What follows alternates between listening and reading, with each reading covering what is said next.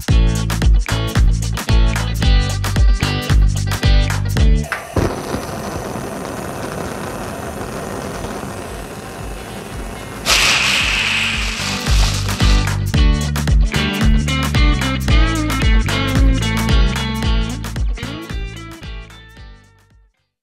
I'm Captain Dave DeMarco, and you're watching Hot Topics from the Belmont Fire Department.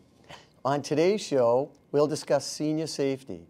We'll show you department new air packs. But first up, here's Chief Dave DeStefano with his latest news from the Belmont Fire Department. Chief? Thanks, Captain. And here's the latest news from the Belmont Fire Department.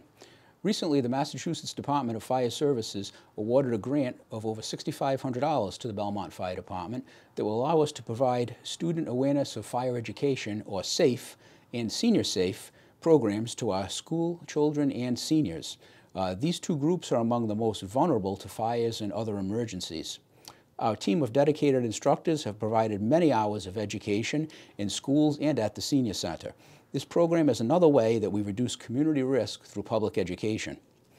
In the past 2 months, we welcomed 2 new recruit firefighters to the ranks in Belmont. Nicholas Vellante and Joseph Brock completed the Belmont Division of Training and are now attending the Boston and Quincy Fire Training Academies. We've leveraged these regional resources for training in order to shorten the hiring lead time for new firefighters. We also recently participated in the Lunar New Year celebration held in Belmont Center. This was a very well-attended event, and I enjoyed participating in it. The event organizers also presented me with a case of oranges and fortune cookies as a gesture of good luck to all firefighters. The town's insurance provider, Maya, recently provided at no cost an emergency vehicle driving simulator. This simulator was brought to fire headquarters for a week-long training that provided all 4 working groups with a realistic simulation of emergency vehicle driving scenarios, as well as classroom instruction. Also in the month of February, the fire department responded to 2 two-alarm fires, one on Beach Street and one on Belmont Street. The Beach Street fire occurred during the extreme cold of February 4th, when the temperature went to well below 0. Although these 2 fires resulted in extensive damage and displaced about a dozen people from their homes, no injuries were reported.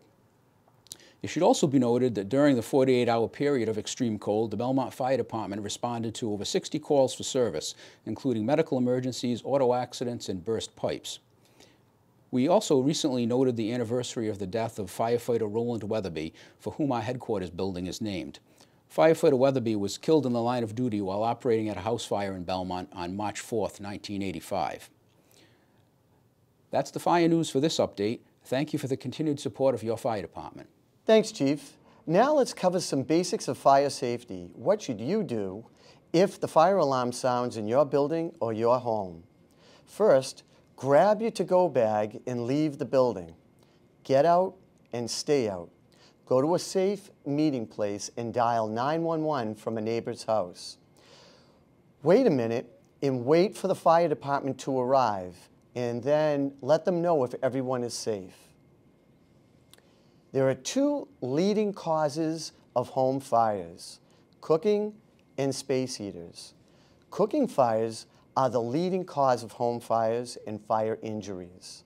Here's what you can do to prevent a cooking fire. Stand by your pan. Don't leave anything cooking on the stovetop unattended. Wear short, tight-fitting sleeves when cooking. Cover a pan or grease fire with the lid and turn off the heat. Baking soda also works. 148 space heater fires were reported to the Office of the State Fire Marshal between 2010 and 2019. While these fires are not frequent, they are deadly. 1 out of every 74 space heater fires causes a fatality.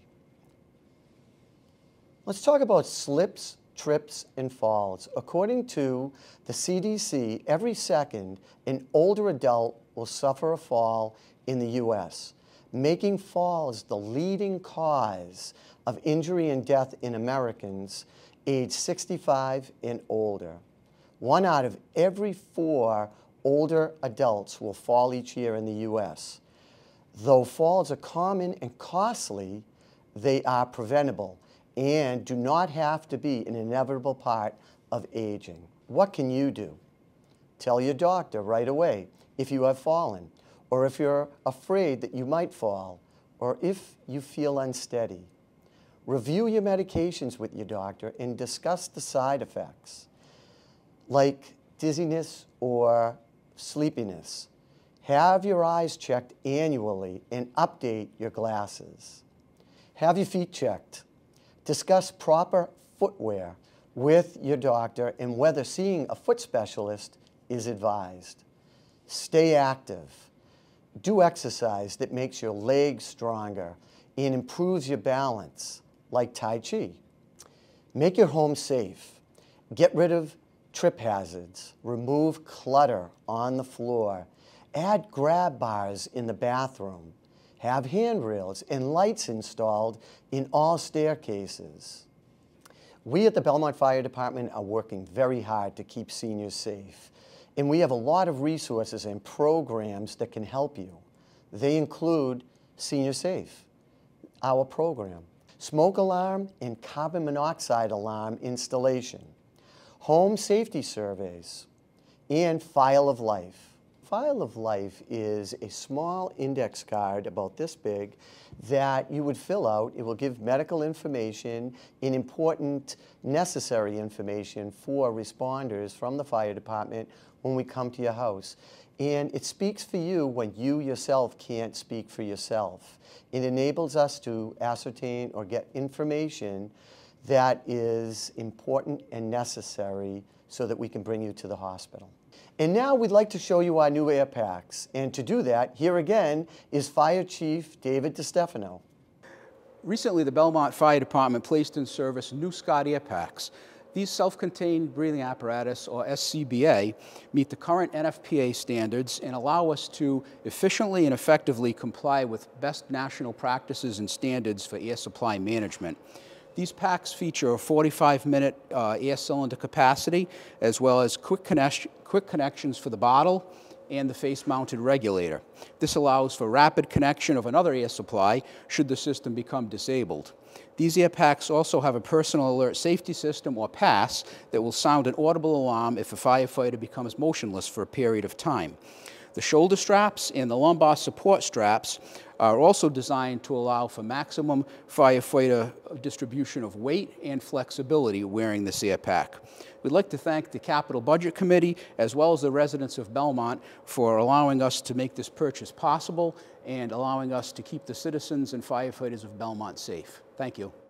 Wow, we've covered a lot in this episode of Hot Topics. You can watch Hot Topics anytime on demand at the Belmont Media Center's website at the address listed below on the Belmont Media's YouTube page.